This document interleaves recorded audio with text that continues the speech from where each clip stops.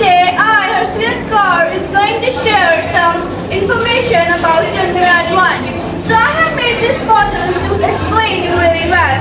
So it is the vehicle used for Chandrayaan-3. Now I will share some information about Chandrayaan-3. Chandrayaan-3 was the first mission of India to the moon.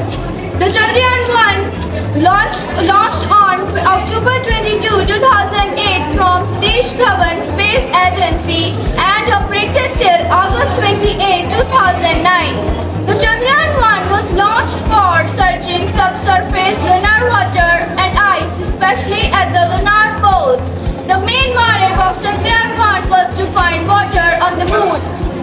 Chandrayaan-3 was an unmanned spacecraft weighing 1,380 kg and 3,040 lbs. With 11 scientific payloads, Chandrayaan-3 has the bullets in the countries India, USA, UK, Germany, Bulgaria and Sweden. The space agency has spent over 380 crores of this mission. Over 1,000 scientists have worked on this mission for 3 years. Gajjan Majra was the leader of this mission.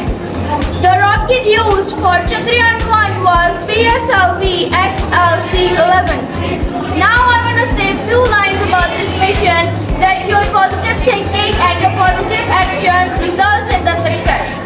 And the Chandrayaan-3 was successfully landed on the moon at the point of Jawahar-Sthal. The Chandrayaan-3 sent data back to the Earth with the great possibility of water at the moon. The scientists believe that water forms on the moon due to the interaction of fast-moving stream. So at the end, I would like to say that your self-belief and hard work will always earn you success. Thanks.